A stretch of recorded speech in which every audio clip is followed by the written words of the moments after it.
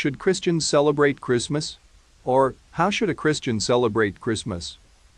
Inevitably, once we Christians receive our salvation when we are born again by grace through faith in our Lord Jesus Christ, and by the baptism of the Holy Spirit, as babies in Christ, we are drawn to the life-saving water of the Word and the Bible to grow into mature Christians. There is no doubt that Christians will run into a myriad of opinions regarding the Christmas celebration, and once we understand or, more aptly stated, are convinced of a viewpoint that we consider Bible truth, we apply that to our new lives as new creatures in Christ. One of the biggest conundrums we will run into are the questions previously mentioned. The purpose of this Bible study is to rightly divide the word of truth by presenting the argument both for and against the Christmas celebration, and with all said information, discern truth from what is really a blessed problem for the Christian struggling with this question.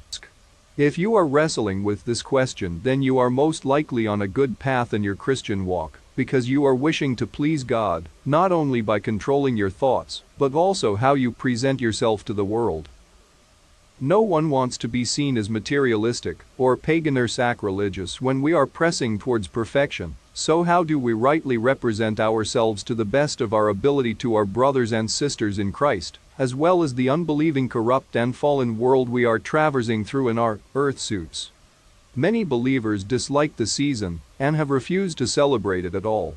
A number of reasons are given, and while some of their concerns and reasons offered against the observance of Christmas may be compelling, are they really Bible truth or interpretations of biblical passages that read in our preconceived perspective on the subject? I am no exception. As I was growing in Christ, I ran across the usual suspects that denounced the Christmas celebration as heretical and pagan, and an abomination to the Lord, that will lead me straight to hell in a handbasket if I were to participate. As a person with an open mind to truth while being guarded against its manipulation through Holy Spirit discernment, the following arguments are what one will be presented with. Jeremiah 10:2-4, which reads, "Thus says the Lord, do not learn the way of the Gentiles, do not be dismayed at the signs of heaven, for the Gentiles are dismayed at them. For the customs of the peoples are futile, for one cuts a tree from the forest, the work of the hands of the workman, with the axe. They decorate it with silver and gold, they fasten it with nails and hammers, so that it will not topple." Also you will come across this quote in Isaiah 44:14-15, which reads, "He cuts down cedars for himself, and takes the cypress and the oak, he secures it for himself among the trees of the forest. He plants a pine, and the rain nourishes it. Then it shall be for a man to burn, for he will take some of it and warm himself. Yes, he kindles it and bakes bread, indeed he makes a god and worships it, he makes it a carved image, and falls down to it." Finally, you may also be confronted with this quote, Jeremiah 3:13. "Only acknowledge your iniquity, that you have transgressed against the Lord your God, and have scattered your charms to alien deities under every green tree, and you have not obeyed my voice, says the Lord." It seems the points of reference for this were to wood cut from the forest, they decorate it with silver and gold, he plants a fir, an evergreen tree, scattered your charms, under every green tree, and falls down before it. They go on to say that at Christmas people take an evergreen tree cut from the forest, they decorate it with ornaments of silver and gold, and then fall down before it when they place their presents under the tree. The conclusion is that this is idolatry. It is this mentality that we should address in this study. How should believers respond to such questions, and to the criticism leveled against the celebration of Christmas in the Christmas season? Is it scripturally wrong to celebrate Christmas? Is it pagan? Everywhere we go during the season, the signs of Christmas are there with all their glitter, tinsel lights, greenery, cards, festivities, carols, bells, Santas, manger scenes, angels, trees and presents, and the push by Madison Avenue and the gimmicks of the retailers. The Christmas season either makes or breaks many businesses, and frankly, many churches as well. Should we play the part of Scrooge and say, "Bah humbug"? Should we call attention to the fact that certain of our Christmas traditions such as the Yule log, the decorated tree, and mistletoe, each have their roots in pagan festivals?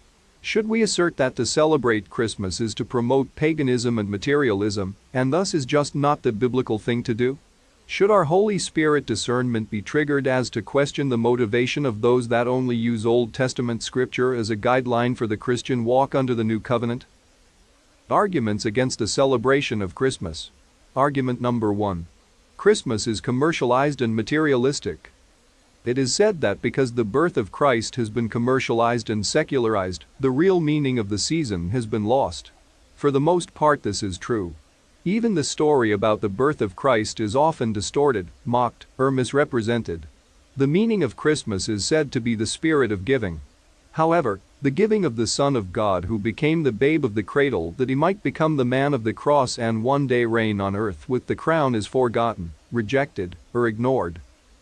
The counterpoint here is that if we use this argument as a legitimate reason for discarding the entire celebration of Christ's birth at Christmas, it would follow that we would end up having to throw out everything, even our Bibles and our wives or husbands. Why? Because Satan and man distort and ruins everything in life. The Bible, sex, marriage, food, the church visible meaning, the physical church we go to rather than the body of Christ, that comprises all those saved by grace. Name one thing that Satan doesn't ruin. We don't throw things out just because the world misuses or distorts them. In 1 Thessalonians 5:22 Paul says, "Abstain from every form of evil" in the NKJV. Because of the translation of the KJV, every appearance of evil, some have taken this to apply to anything that even looks like it might be evil. As the NKJV translation makes clear, however, Paul's meaning is to abstain from every genuine form of evil, not what might simply appear to be evil. We are to abstain from what is genuinely evil or wrong, according to the index of the Word of God. To abstain from the mere appearance of evil would seem to contradict what the Apostle says in the second passage important to this discussion. In Titus 1:15 the Apostle also warns against those who see evil in almost anything and condemn it. For these people, a lot of things have the appearance of evil, but purity is first of all a matter of the mind and conscience, not merely the external. To the pure, all things are pure, but to those who are defiled and unbelieving, nothing is pure, but both their mind and their conscience are defiled. Just because the world distorts something, that does not make it evil if we avoid the distortions and use it as God intended or in a way that does not go contrary to God's character and holiness. A good illustration is the beauty of sexual love within the bonds of marriage. Argument number 2. Scripture doesn't authorize it. The argument is that since we are not clearly authorized by the Bible to celebrate the birth of Christ during such a season, we should have no celebrations or even special services to commemorate the birth of Christ. On the other hand, Scripture does tell us to remember his death in the ordinance of the Lord's Supper, and a lot of the church visible celebrate his resurrection by assembling on the first day of the week, but there is no precedent for celebrating his birth. This is what we could legitimately call hyper-literalism in the use of Scripture. Such an approach completely misses the spirit and intent of the Bible. Hyper-literalism, legalism, or letterism, is an intense devotion to the details of the Bible in such a way that one misses the spirit and essential thrust of a passage. Mountains are made out of molehills, and the truth is missed. One is busy counting the number of letters in a sentence, rather than listening to its instruction provided therein. Do not get me wrong here, I am not promoting the practice of reading whatever you want into Scripture to fit your point of view, but often, very often, what you find in the professing body of Christ are those who are missing the indwelling of the Holy Spirit, and as such, the things of the Spirit taught in the Bible are foolishness to them as found in 1 Corinthians 2:14. But the natural man does not receive the things of the Spirit of God, for they are foolishness to him, nor can he know them, because they are spiritually discerned. If we applied this argument consistently, we would need to discontinue the use of musical instruments, hymnals, chorus books, the church building, pews, Sunday school, Christian schools, and many other things that when used with the correct Christian mindset, are beneficial to the church and church, visible for the Great Commission to spread the good news of our Lord and Savior Jesus Christ. Further, there could be no special services or seasons to commemorate things God has done as with thanksgiving. Why? Because the only illustrations of such things are found in the Old Testament and not the New Testament. If the New Testament had clearly spoken on this matter, this argument would be correct because the New Testament does take priority over the Old Testament. However, since it is not, the argument from silence is not sufficient reason. Some would argue that the New Testament has not been silent, and this is the third argument we need to consider. Argument number 3. Scripture forbids it. Colossians 2:16-17. So let no one judge you in food or in drink, or regarding a festival or a new moon or Sabbaths, which are a shadow of things to come, but the substance is of Christ. Using this passage, it is claimed that Scripture actually warns and forbids the observance of any special months, seasons, days or religious festivals. The counterpoint is, what Colossians 2:16-17 forbids is the celebration of religious seasons or holy days, when they have been prescribed as religious duty and necessary for holiness or spirituality. In this passage, the apostle is talking about the Old Testament festivals which were shadows of the person and work of Christ, but Christ has now come. To continue to celebrate them is to dishonor the fact of his coming, or to act as though he were not enough for salvation or spirituality. Note what the apostle says, let no one act as your judge in regard to. He is saying don't let anyone tell you these things are requirements for fellowship with God. They were only shadows of the person and work of Christ, and he has not only come and fulfilled those shadows, but he is totally sufficient. Colossians 2:16 and 17 in no way forbids believers from commemorating something such as the birth of Christ, if it is done out of love, devotion, and the joy the season gives, when used as a way of focusing on the Savior, and not as a religious duty. The issue is not the observance, but the reason, the attitudes and the spirit in which it is done. The word spirit in this last sentence cannot be emphasized enough because that is where Judaizers and others totally miss many critical points for Christians under the liberty of the New Covenant, rather than the laws of sin and death as we see in Romans 8:2. An additional counterpoint to the argument that Scripture does not permit it that is put forward is that there is a case to be made there is scriptural precedent for commemorating and remembering the birth of Christ. This is in keeping with the events that occurred around the time of Christ's birth. These include 1. The appearance of the angel of the Lord with the glory of the Lord to announce the birth of Christ to the shepherds as seen in Luke 2:10-12. 2. The response of the angels at the announcement of Christ's birth as noted in Luke 2:13-14. 3. The actions of the shepherds who left their flocks to go and see, which was nothing short of a celebration in Luke 2:15-20. 4. And the arrival of the men from the east bearing gifts as much as a year to 2 years later seen in Matthew 2:1-12. There is, of course, the New Testament precedent for believers meeting together on Sunday. In essence, this is a celebration of the Lord's resurrection or beginning of the church age. The early church automatically did this, but Scripture does not command us to do so. In fact, the early church at first met daily and took the Lord's Supper daily, but we don't do that today. Why not? Because these are not binding. We are not under the law. Most of the church visible meet on Sunday because of its significance, and because the early church set a precedent for it, but it was never commanded in the Bible. Believers did it out of love and adoration for the risen Savior. The same argument against Christmas are often, as one may notice, argued by the same Judaizers who wish to pick and choose from the Old Testament laws of Moses and traditions, rather than living under the laws of Christ, laws of love and the spirit of the New Covenant. We do not celebrate the day, we celebrate every day as new creatures in Christ. The point is this. If the early church could celebrate the resurrection without a specific command from God, only the spirit of legalism or the letter of the law would forbid the celebration of Christ's birth as a special season of joy and adoration. Ultimately, the issue is not the season, it's the attitude and reason behind it, and the distortion of it. Let's not throw out the baby Jesus with the wash. Argument number 4. Christmas traditions are from paganism. Another argument against the celebration of Christmas as it has been done for years is the claim that many of the traditions found in the celebration of Christmas were brought over into Christianity from pagan practices. These include the Yule log, the tree, special feasts or meals and mistletoe. How can we justify these things? Isn't it just like celebrating Halloween? A number of Old Testament passages are sometimes used to condemn the use of Christmas trees such as Jeremiah 10:2-5, Isaiah 40:19-20, 44:14-17, which were quoted at the beginning of this study. A counterpoint to this argument can be pointed out in some historical facts about our traditions. The Zondervan Pictorial Encyclopedia of the Bible says, gradually a number of prevailing practices of the nations into which Christianity came were assimilated and were combined with the religious ceremonies surrounding Christmas. The assimilation of such practices generally represented efforts by Christians to transform or absorb otherwise pagan practices. The feast of Saturnalia in early Rome, for example, was celebrated for 7 days from the 17th to the 24th of December and was marked by a spirit of merriment, gift-giving to children, and other forms of entertainment.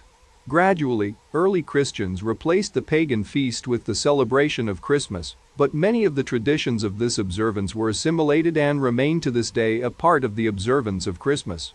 Other nations, the Scandinavians, Germans, French, English, and others, have left their mark as well. Concerning these ancient elements, the Christian Encyclopedia says, various symbolic elements of the pagan celebration, such as the lighting of candles, evergreen decorations, and the giving of gifts, were adapted to Christian signification. Later, as Christianity spread into Northern Europe, the Celtic, Teutonic, and Slavic winter festivals contributed holly, mistletoe, the Christmas tree, bonfires, and similar items.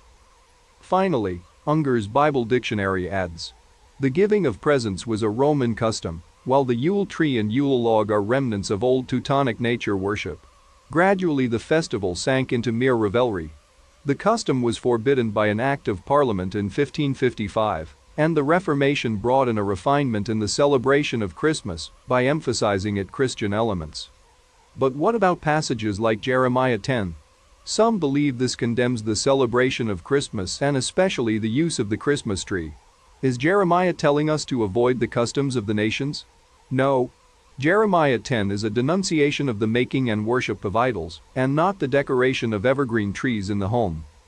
This passage is not a categorical denial of all the customs of the nations. It is only a command to avoid those customs that are contrary to the revelation of God to Israel. There were many customs that Israel and the nations had in common that were not wrong. This passage in Jeremiah and others like it in Isaiah had to do with idolatry. First, Jeremiah warns against astrological worship, the worship of the sun, moon, and the stars.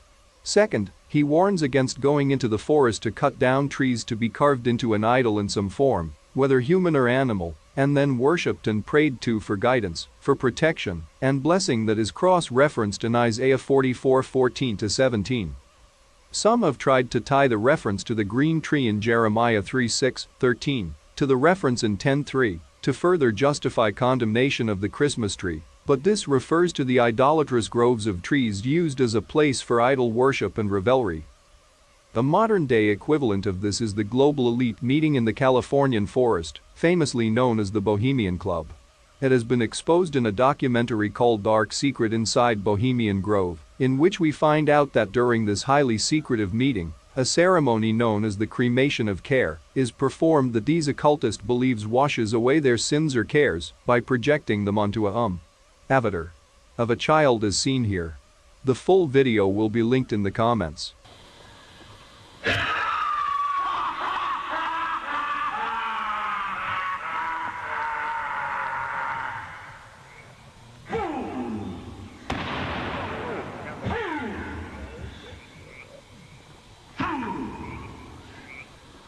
When will ye learn that me ye cannot slay? Year after year ye burn me in this grove, lifting your puny shouts of triumph to the stars. But when again ye turn your faces to the marketplace, do ye not find me waiting as of old?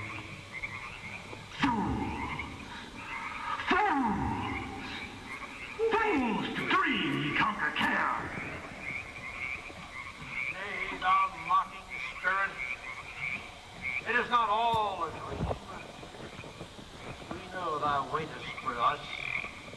With this our sylvan holiday has ended.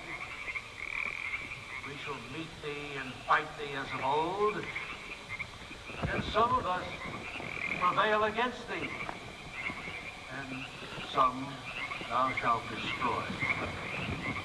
But this too we know, Year after year within this happy grove, our fellowship bends thee for a space. Thy malevolence which would pursue us here has lost its power under these friendly trees. So shall we burn thee once again this night, and in the flames that eat thine effigy, we shall read the sign, Midsummer sets us free. What are some of the issues facing us today? 1. The pagan associations were lost long ago. The names of the days of our week also had their origin in pagan beliefs.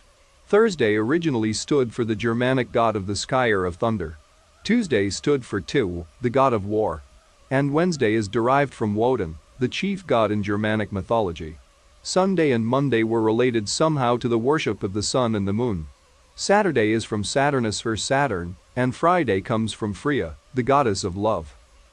All of these ancient meanings with their beliefs and associations were lost long ago.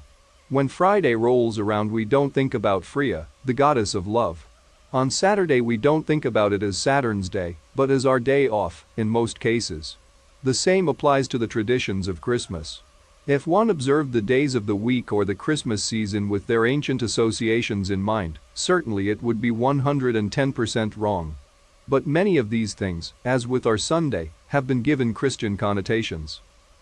The evergreen tree is a symbol of the eternal life which Christ, the Son of God, offers to man via another tree. The cross is noted in Revelation 2:7, 22:2, and 14. The presence under the tree can remind us of God's gift and our need to give of ourselves to others, as those who have received God's gift of life through Christ. Even without seeking special significance in the traditions of Christmas, you could still celebrate this season for the joy and family fun the season can bring. It can be suggested that believers can capitalize on the Christmas season as a family tradition and as a learning experience, much like the Old Testament Passover was to be used by Israel, as well as to spread the good news of Jesus Christ by talking about his birth and life and death and God's plan to save us. It all depends on the spirit and attitude in which it is done. We can be very negative and critical, or we can be positive and use the season as a time to remember and commemorate the birth of the Savior.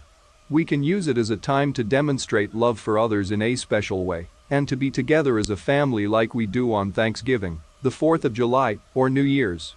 We can make something evil out of it or something good. 2. Facts of Scripture concerning the celebration of Christmas. In view of what we have seen, the Bible is silent from the standpoint of our Christmas traditions.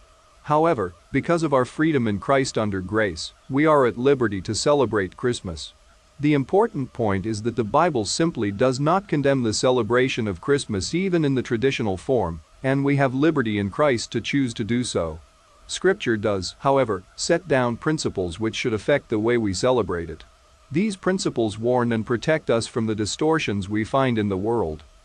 Today in many companies and offices, Christmas is celebrated with wild, drunken parties where there is no regard for the reason for the season, the birth of the Savior of the world. It becomes just a time of merriment and a time to tie one on. Today people often spend lavishly on gifts and go deeply in debt. They buy things they can't afford, which nobody needs, and sometimes can't even identify. The response is, "Hey, thanks." What is it? Children get caught up with the gifts and toys, and lose sight of the Savior, or never hear about the Lord as God's gift of his Son, that we might have life. Through the Christmas message, parents often fail to teach the spirit of giving as an outworking of one's relationship with God through faith in Christ, God's gift to the world. Finally, some may observe the season as they would observe Lent, as a religious holy day that must be observed to gain points with God or to become more spiritual. But it doesn't have to be like this. Even the gift aspect can be done in such a way that it is instructive, meaningful, in keeping with one's budget, and in keeping with biblical teaching concerning Christian stewardship. 3. Ancient traditions are often distortions of original revelation. Many of the customs of Christmas originated in ancient Babylonian paganism and were related in various ways to the mother-child cult. But an important concept is often missed here. Originally, many of the ideas of these pagan practices may have had their roots in the truth of the Old Testament or divine revelation from God, as In Genesis 3:15, we have the promise of the Savior through the seed of a woman. In Isaiah 7:14, we have the promise that this Savior will come through the virgin birth. A number of passages use the symbol of a tree to point to the promise of life through the Messiah. Genesis 2:9, 3:17 and 22, Revelation 2:7. 22:2 and 14 all speak of a tree of life, some historic, some prophetic. Isaiah 4:2, 11:1, 60:21, Jeremiah 23:5, 33:15, and Zechariah 3:8 and 6:12 all speak of the branch of the Lord as the work of God. These verses form a whole line of prophecies concerning the branch of the Lord, the shoot, that would spring forth and become a tree of life both to Israel and the nations. So, when we come to the New Testament, we find a reference to a tree of life that is available to believers in Christ. In view of these Old Testament prophecies, 4 things may become evident. These ancient customs of the nations were originally introduced into the religious life of the nations by Satan, to distort the original promises and truth of God which these customs would portray. For instance, in the mother-child cult of ancient Babylon, the mother was the primary object of worship, not her son. This was a distortion of the promise of Genesis 3:15. These customs came from a basic need in man, one built in by God, for the truth and need of a Savior. The practices, though in perverted form, did portray a deliverer, the provision of eternal life, the gift of God through the seed of a woman, a divine branch from heaven, as the means of reconciliation to God. The principle is that these customs cast surprising light on the revelation of God's grace, as they originally came from God in the beginning of human history. As with the story of the flood, the temptation, and the fall of man, they all became perverted from that which we find in the inspired word. However, in many cases, they did point to original revelation from God and maybe even customs that were originally pure. Today, our Christmas traditions have lost their original pagan significance or connotations. In some cases, the distortions were corrected by the reformers over 200 years ago, but they did not see fit to condemn the celebration of Christmas. 4. The celebration of Christmas falls under the category of doubtful things. Most importantly, since Scripture does not clearly rule out the celebration of Christmas, its celebration falls under the category of debatable or doubtful things, covered by the principles of Romans 14 and 1 Corinthians 8 and 9. I encourage the viewer to read these chapters on your own, but in summary, these passages teach us the following principles. Every believer must become convinced in his or her own mind as seen in Romans 14:5.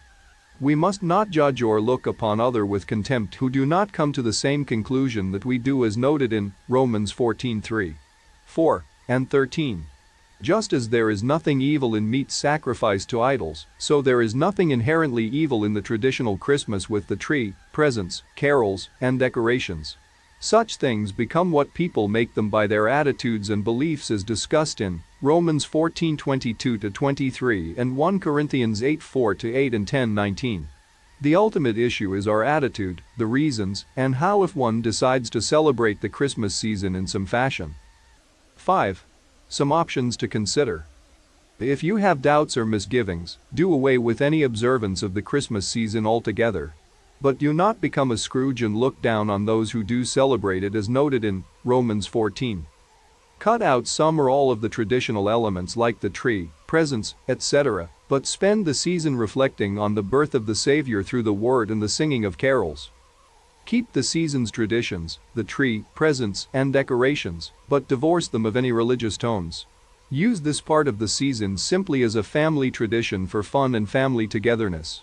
But remember the birth of Christ through carols, reading the Christmas story, and times with other members of the body of Christ. Keep the Christmas traditions and use them to illustrate and focus on the truth of Jesus Christ. 1. The tree speaks of the Lord and the eternal life which He gives. 2. The presents speak of God's love and gift to us of His Son, and of our love for one another.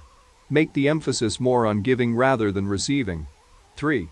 The mistletoe speaks of the gift of God's righteous branch, and the kiss or hug stands for kissing the Son in faith, an expression of faith in Christ, as God's means of salvation and reconciliation as noted in Psalm 2. The problem is that many believers are already carnal or marginal in their spiritual life, and they get caught up in the rat race and secularization of the season. People spend far more than they can afford. They seek relief from their burdens and seek happiness in the glitter and merry-making of the holidays, rather than in the person of God's Son, the Lord Jesus Christ. They look for the season to give joy, rather than the person of the season. They expect from the season what only God can give. As a result, depression and suicide reaches its peak during the Christmas season, and immediately following it. Argument number 5. Uncertainty of the date of Christ's birth. Jesus Christ entered into the history of our world. Christianity, therefore, has historical basis. The backbone of history is chronology. Whereas history is a systematic account of events in relation to a nation, institution, science, or art, chronology is a science of time. It seeks to establish and arrange the dates of past events in their proper sequence. Thus, chronology serves as a necessary framework upon which the events of history may be fitted. The argument is that Christ could not have been born on December 25th or even in the winter, so the entire celebration is wrong, even the time of the year. Some put forth the following counterpoint that by considering the chronological notes in scripture such as Luke 2:1, it seems that the evidence would lead one to conclude that Christ's birth occurred sometime in the winter of 21 BC. Our concern here is not with the year, but with the month Christ was born, or at least the time of year, winter or spring. Is a fall or winter date out of the question? Is it possible or maybe even probable? The traditional date for the birth of Christ as December 25th dates back to as early as Hippolytus, AD 165 to 235. In the Eastern Church, January 6th was the date used for Christ's birth. But this is still a winter date and not far removed from December 25th. Chrysostom, AD 345 to 407, in 386, stated that December 25th is the correct date, and hence it became the official date for Christ's birth, except in the Eastern Church, which still retained January 6th. One of the main objections has been that sheep were usually taken into enclosures from November through March, and were not out in the fields at night. However, this is not as conclusive as it sounds for the following reasons. It could have been a mild winter. It is not at all certain that sheep were always brought into enclosures during the winter months. It is true that during the winter months sheep were brought in from the wilderness, but remember, Luke tells us the shepherds were near Bethlehem rather than in the wilderness. This indicates, if anything, the nativity was in the winter months. The Mishnah tells us the shepherds around Bethlehem were outside all year, and those worthy of the Passover were nearby in the fields at least 30 days before the feast, which could be as early as February. One of the coldest, rainiest months of the year. So December is a very reasonable date. James Kelso, an archaeologist who spent a number of years living in Palestine and who has done extensive research there, says this: "The best season for the shepherds of Bethlehem is the winter, when heavy rains bring up a luscious crop of new grass. After the rains, the once barren, brown desert earth is suddenly a field of brilliant green." One year, when excavating at New Testament Jericho, I lived in Jerusalem and drove through this area twice every day. At one single point along the road, I could see at times as many as 5 shepherds with their flocks on one hillside. One shepherd stayed with his flock at the same point for 3 weeks, so lush was the grass. But as soon as the rains stopped in the spring, the land quickly took on its normal desert look once again. Since there seemed to have been a number of shepherds who came to see the Christ child, December or January would be the most likely months. Argument number 6. The timing of the Magi's arrival. It has been claimed the Magi could not have arrived in Bethlehem at the time of Christ's birth. It would have taken months to travel to Bethlehem from the east. The family was living in a house when the Magi arrived, and Herod had children killed up to 2 years old when he heard about the child. While none of this really affects whether one should celebrate Christmas, this argument is often used to throw further doubt and contempt for the entire tradition of celebrating Christmas. As a counterpoint to this, the argument concerning the time required to travel from the east assumes a great deal. It assumes they were in the east when the star was seen, or even that God had not revealed information to them, which could have caused them to begin their journey before the star was seen. The question arises whether Matthew is speaking of the same time as Luke or a later time.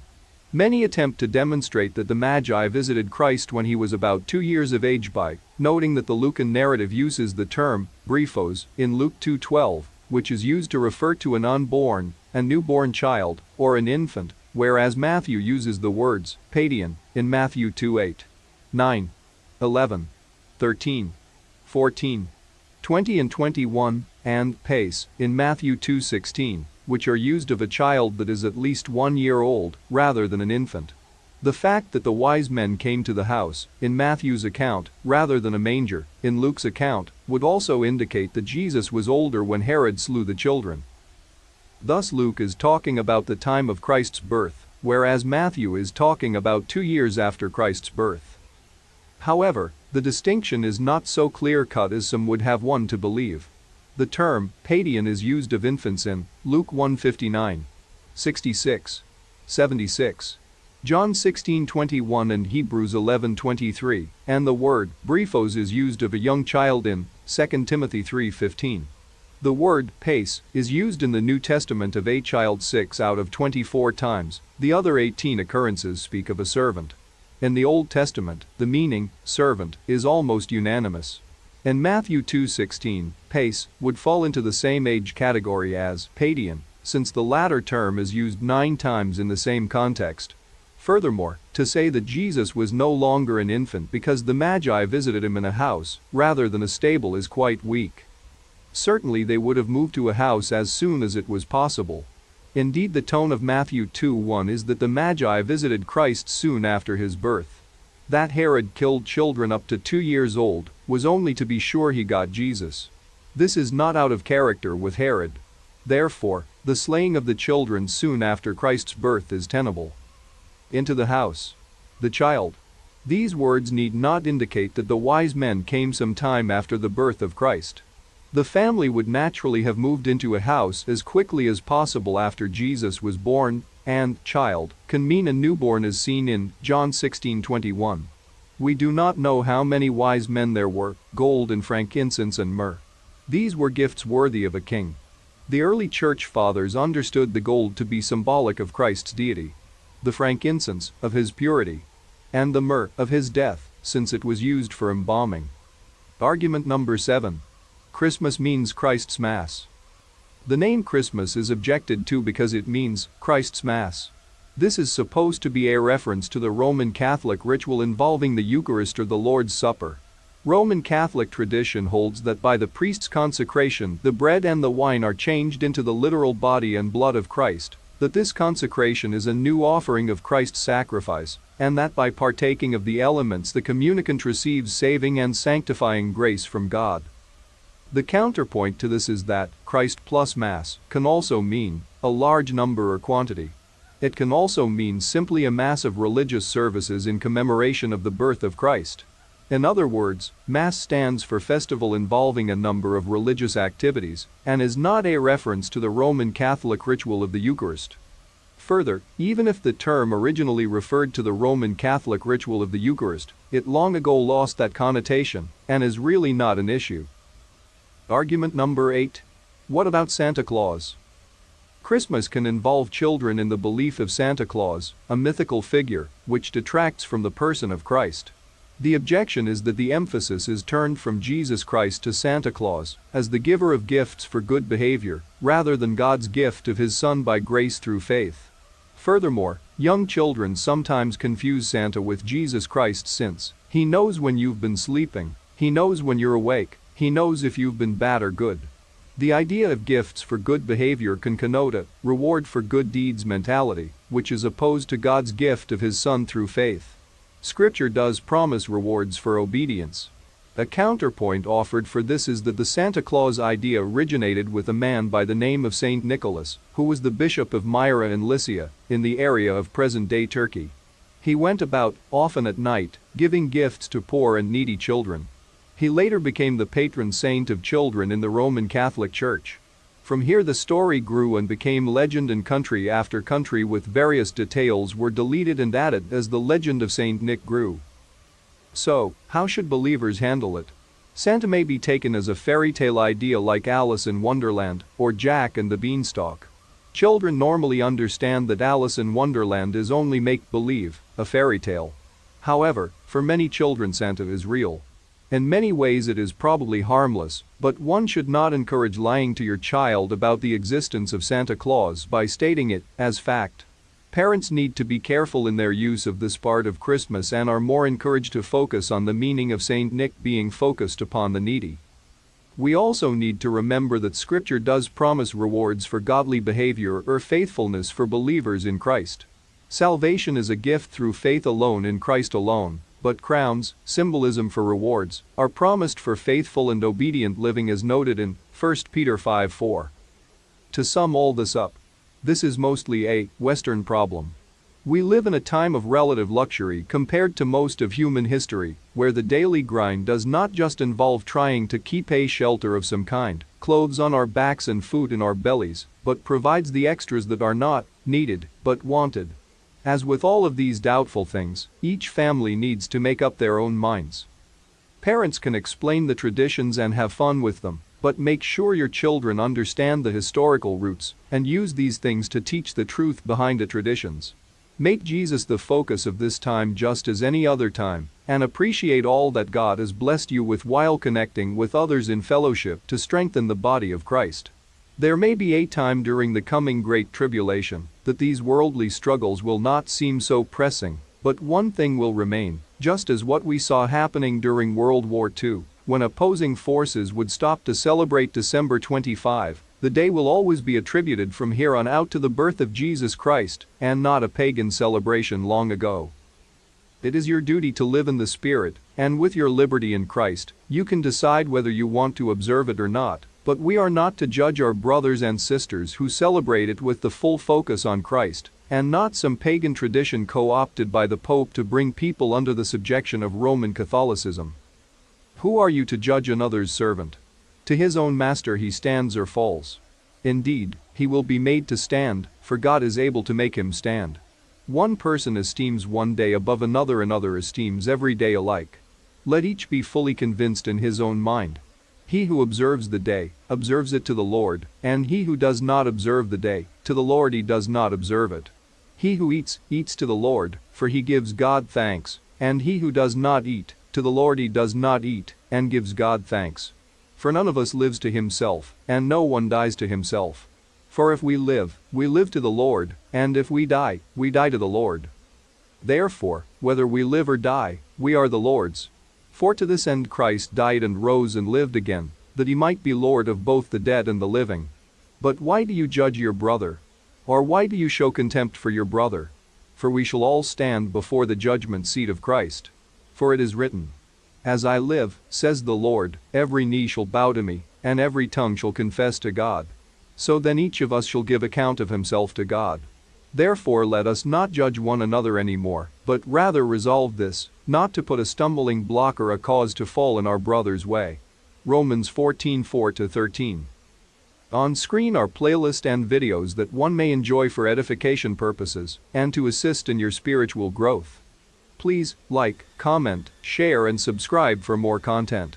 Merry Christmas to all those that celebrate it, but for everyone, we pray that God blesses you and yours with peace, love, grace and empathy every day and every season.